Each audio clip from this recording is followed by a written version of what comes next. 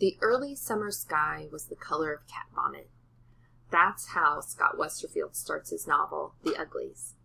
The Uglies is about a girl named Tally. She's 15 years old, and she's getting ready to go through a procedure to make herself pretty.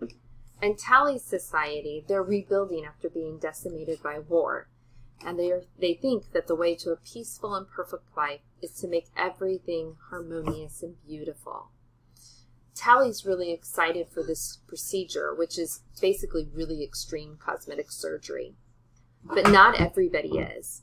Some kids don't want the procedure at all, and they run away to a place called the Smoke. One of Tally's good friends is one of these kids.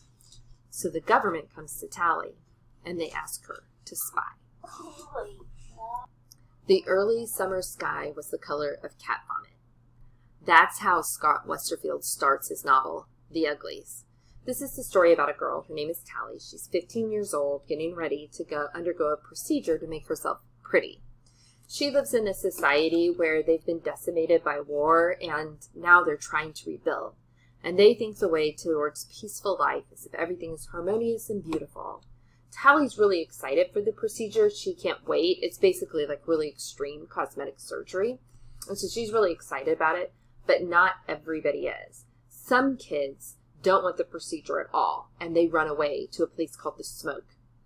Well, one of Tally's good friends is one of these kids, and when the government finds out, they come to Tally, and they ask her to spy.